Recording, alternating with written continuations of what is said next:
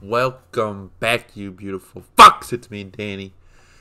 Today, we're doing a special video. Because when do I not?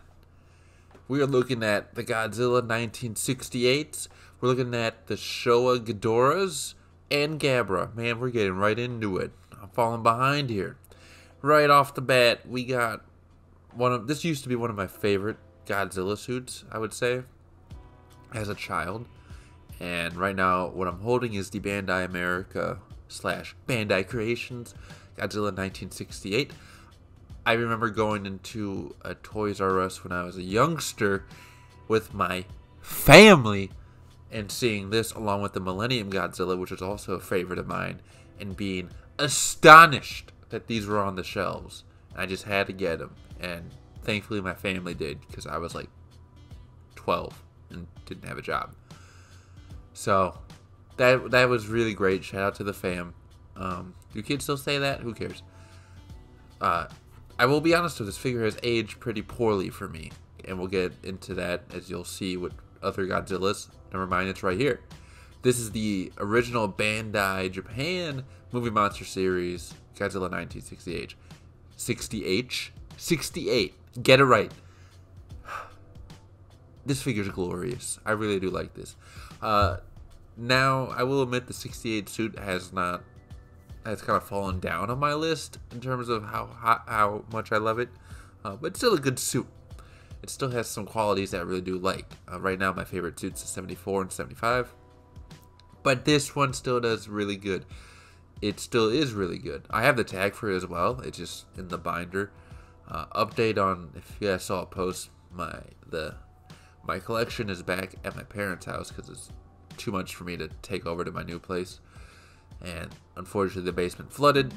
Everything's okay. I'm just getting all these Amber Alerts, man. All these.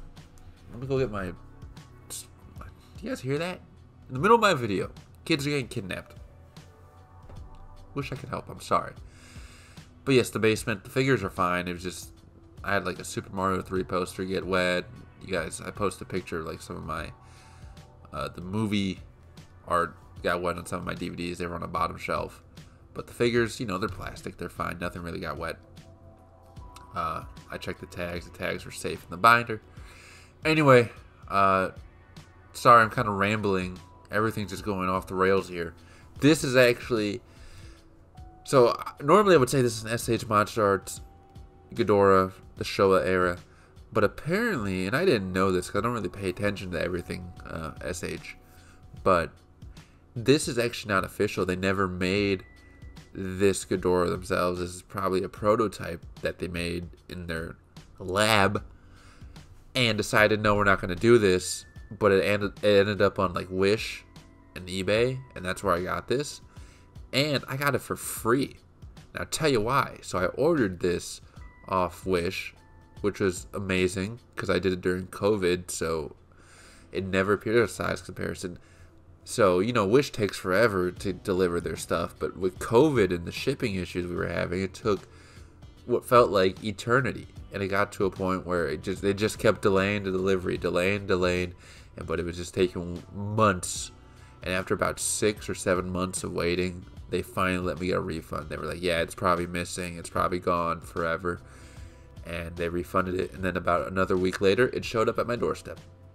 So I got a refund, and then I got it. So I got it for free. And it's actually not that bad, except it kind of falls apart very easily. You just have to get it in a good pose and leave it alone. Anyway, what you're looking at right here, though, is actually one of my favorite Ghidorah figures, which is the Showa Ghidorah from it's not the movie monster series, but the old, like, maybe Godzilla Island, I don't know. 8-inch scale Ghidorah, although it scales amazingly with the Bandai Creation one. The Bandai Creation Godzilla, I should say.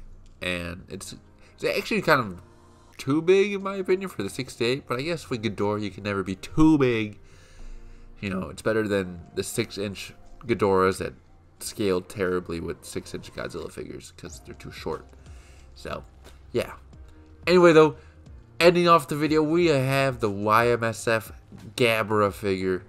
This I also ordered during COVID times, and I remember YMSF, they told me they couldn't do Japan air shipping, which is their no more shipping, so I had to do land, which took 5 months, 5 or 6 months to get to me, I think. It was crazy, but well worth the wait, because that figure is amazing. It's the only Gabara we have at 6-inch scale. It's crazy. I'm sure Movie Monster Series will do it soon, hopefully, because we need them.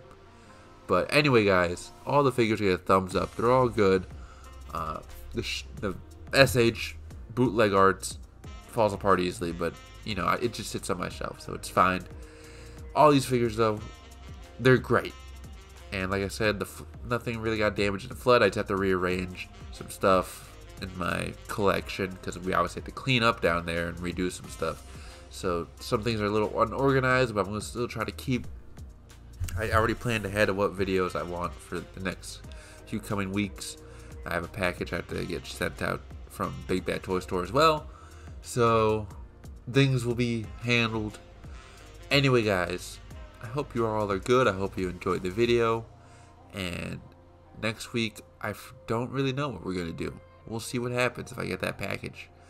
If not, we'll have something. Till then, guys, take care, and I'll see you all next time.